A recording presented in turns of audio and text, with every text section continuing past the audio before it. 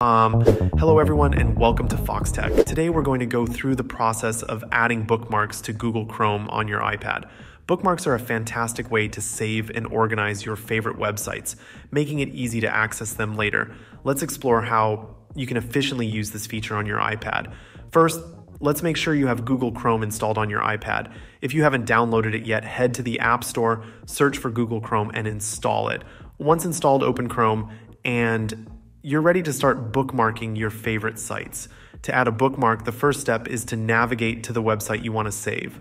Open Chrome and enter the URL of the site or use the search bar to find the page you're interested in. Once you're on the page, look for the three-dot menu icon located at the top right corner of the screen. Tap on this icon to open the menu. In the menu, you'll see several options. Bookmark option, which is usually represented by a star icon.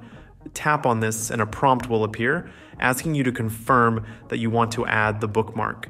Here you can also edit the name of the bookmark and choose the folder where you want to save it.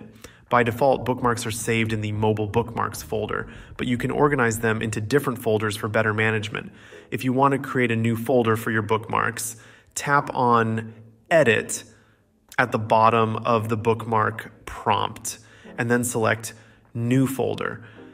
Give your folder a name and it will be created within the bookmarks section. This is particularly useful if you have a lot of bookmarks and want to keep them categorized. To access your bookmarks, tap on the three-dot menu icon again and select Bookmarks. This will open a list of all your saved bookmarks. From here, you can quickly navigate to your favorite sites. If you need to edit or delete a bookmark, simply tap and hold on the bookmark you want to change, and a menu will appear with options to edit or delete it. Using bookmarks in Google Chrome on your iPad is a great way to keep your favorite websites at your fingertips.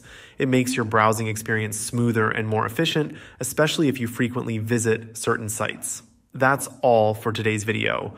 I hope you found these tips helpful for adding and managing bookmarks in Google Chrome on your iPad. If you enjoyed this video, please give it a thumbs up and subscribe to Foxtecc for more tech tips and tutorials. Thanks for watching, and I'll see you in the next video. Peace.